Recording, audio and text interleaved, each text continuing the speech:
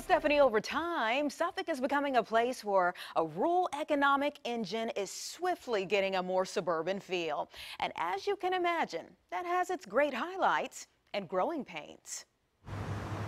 Suffolk, Virginia, the sprawling city that once boasts being the peanut capital of the world, is rapidly evolving before our eyes. Construction crews are commonplace in North Suffolk, where Amazon is building this multi-story robotics fulfillment center, a first for the state that will add an estimated 1,000 jobs. Not far away, more development, new housing options springing up, and just up the street, if you blink, you might miss a new business opening up in Harborview or along College Drive. I really feel like the city's doing a great job as making Suffolk grow. So I think that whatever they're doing right now is working. New energy, new vibes. And I ventured downtown to speak with a Suffolk native who's the new co-owner of High Tide. The city's been super supportive. They were really easy to work with.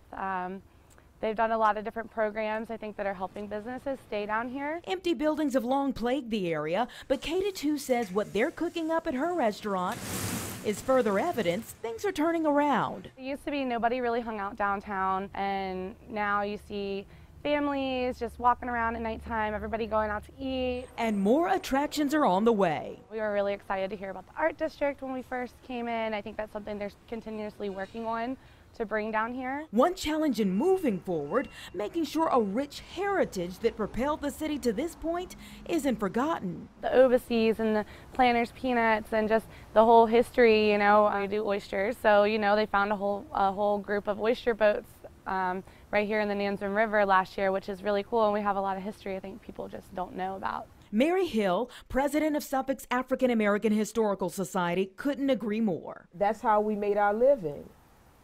Oystering. That this house was built off of my dad working the river as a waterman.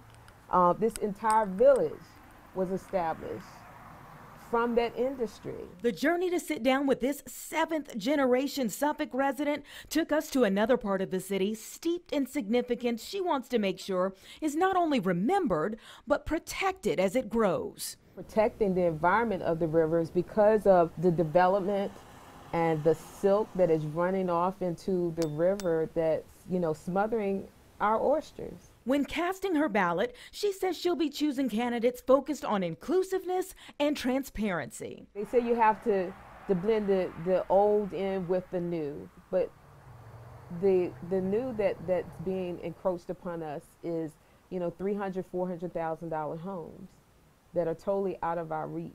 She needs to see candidates strive and create a way forward that keeps communities connected amid a building boom. So where's the vision for Hobson? Where's the vision for Crittenden Eclipse? Where's the vision for Chuckatuck? Where's the vision for Oakland? She says take a tour and you'll find out what the people want. That's exactly what we did.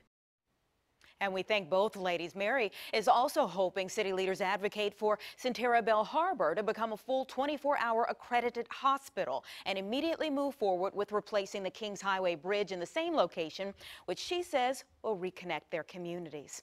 Anita, Blanton, 10 on your side.